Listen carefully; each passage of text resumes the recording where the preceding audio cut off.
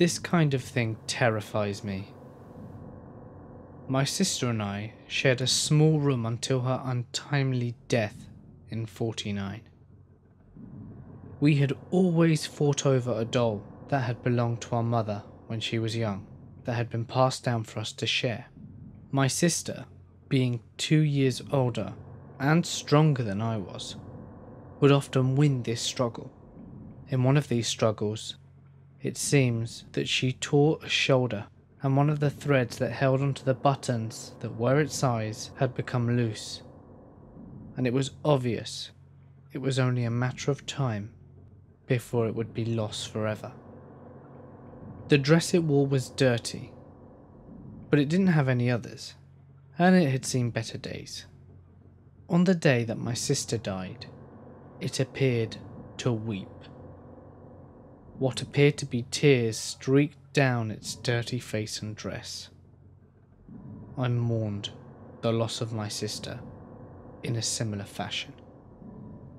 I never moved the doll from its place on her bed, where she last left it. As I got older, my parents had grown tired of the grieving. They eventually began boxing up her things that were no longer useful to me, and things that none of us could barely look at for any longer. I was not at home when they started packing the doll into the box that was destined for the basement. When I returned, the doll was in its place on the floor where the bed once was.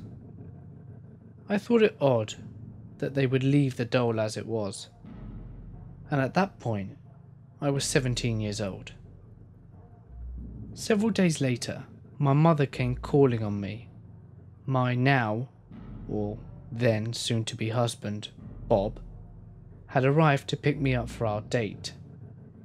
She looked at the doll in its place on the floor, at first with curiosity in her eyes. I remember this quite vividly. She said, "Why did you bring Martha back up from the basement?" To which I replied, "I didn't. I watched her shift through emotions to try and find the appropriate one to display. The one she went with was horror. I imagined she must have been mirroring mine. We said nothing, and I left for my date. Whenever the subject of my sister was brought up, the doll would appear to weep, and any time that it was moved, mostly by my mother, who seemed determined in her quest to challenge its inexplicable ability to return to where it belonged, it would always come back and sit just as it was." I will try and make this as brief as possible. My housemate bought me a gollywog for my birthday. I had no idea what possessed him to do so, as I am very politically correct and they have always freaked me out. I found it immediately very unsettling, so I left it on the bottom of my small pile of birthday presents.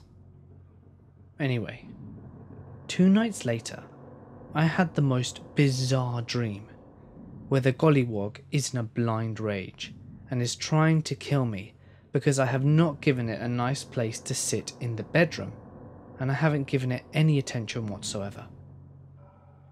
When I woke up, I spoke to my housemates about this and we all laughed, as at the time, it was pretty funny. This is until shit got a bit realer. This has been happening over the course of a fortnight, and a few things have happened. There are instances of it moving by itself. For each account of it moving, I can assure you, there are few conceivable explanations aside from one of my housemates moving it. We have all grilled each other about this continuously, and it is causing a lot of friction between us at the moment. It has gotten to the point where the funny part has really worn off, and it feels like someone would have confessed by now, as we have all stopped laughing about it. Here are some examples of it moving. I had a dream where the doll is on my bedroom floor, under a pile of birthday presents. The next morning when I wake up, it is now on the other side of the room, right beside my bed. And after this, I am mildly freaked out. None of my housemates will go into my room, as I know that they respect my personal space. After this event, I felt mildly freaked out, and my housemate agreed to take the gollywog into her room. I then go away to Devon for a camping trip, and upon my return, I notice that the doll is on the top of my wardrobe. I was then slightly freaked out and concerned, but just assumed that my housemate wanted to get out of her room, because perhaps it was creeping her out too. Maybe I'm going mad, but I got the sense that it was getting closer to the edge of the wardrobe. And as the days went on, its eyes seemed a bit more visible. I eventually pushed it back so it was right against the wall so that I could no longer see its face from my bed. When my housemate came into my room, she noticed that the doll was on the top of my wardrobe and began freaking out. She then proceeded to get the other housemates in, and we all launched into a Spanish Inquisition. A, because the whole house knows that I'm weird about personal space, and they know I don't like people going into my room whilst I'm away. And B, someone has clearly been trying to mess with everybody. When everyone swears that they have done nothing, the housemate who took it before takes it away and puts it on a toolbox on the living room floor. We go and watch a movie together, go downstairs together, and the whole time no one left that room, and no one could have snuck away. The doll moved off the toolbox and onto the floor, and was lying on its back, and the toolbox is perfectly flat. But there really isn't much explanation. In the past few days, it has also moved from the toolbox onto the top of another box, which is above the table. There are a lot of boxes where we live because we're moving out soon. And then from there, it moved to another box about 6 feet away. The friend who took the doll for the night also woke up, covered in these weird little scratches on her face and body the next day. If this were anyone else, I would hear this and scoff and disregard it as some shitty creepypasta. But I just want someone to listen to this. I don't really believe in the paranormal, but the way my housemates are beginning to react makes me wonder if there is something weird going on. We have never played a joke on each other like this before, although we have been known to prank each other. But this just seems completely out of character for all of them, particularly because one of my housemates is genuinely distressed by it, and she is a terrible actress. I'm seriously getting freaked out. I just hope it doesn't persist once I move out. When I was around 3 or 4, I had a very large collection of dolls. After my family moved into a new house, which is the one we still live in today, things started to get creepy with my dolls. I didn't get the same feeling about them as I used to. I didn't know how to explain it because I was so young. And now that I'm older, I realise that I thought they were evil. The first night in the new house, I kept feeling like they were watching me. I turned all of their heads backwards. Looking back on it, it was a really creepy thing of me to do. And in the morning, the dolls' heads would not only be facing towards me, all of their heads would be pointing in my direction. This seemed impossible, because I had 50 or more dolls at the time.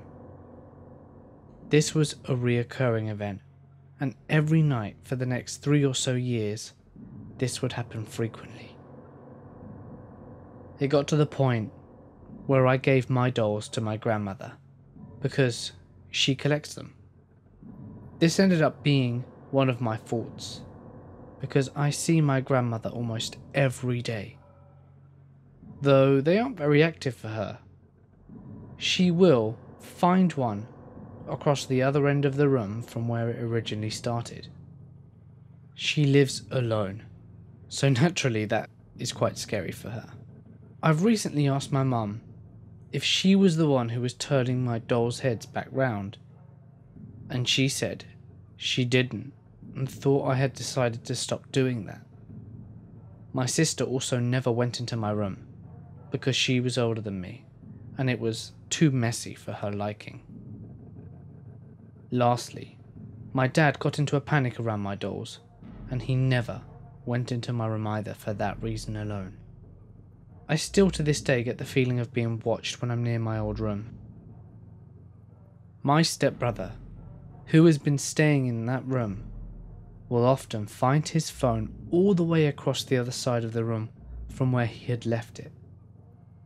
I will feel a presence at random times of the day, especially in the hall, where most of the bedrooms are.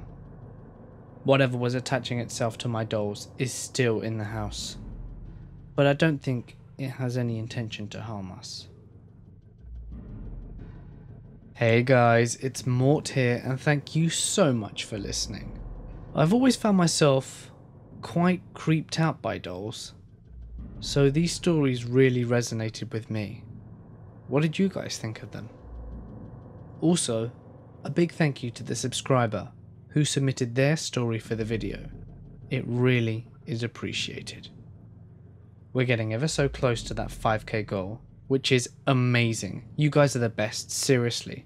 But something I would like is the ability to reach you outside of the comment section. So if you have Twitter, please consider following me so that we can keep the conversation going, as if you want to reach out to me, that is the best way to do so. I also have a really long story that will need to be told over multiple videos instead of just a 4-hour long beast. But I'm sure it's something that you guys will love, so stay tuned. Also, I would profoundly appreciate it if you guys could like and share this video.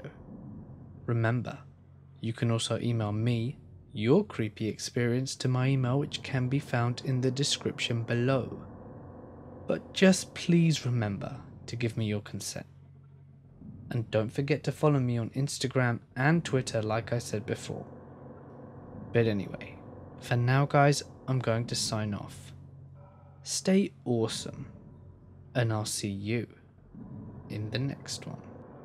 I walked up the stairs, and as I passed their door, I heard the worst noise in the world.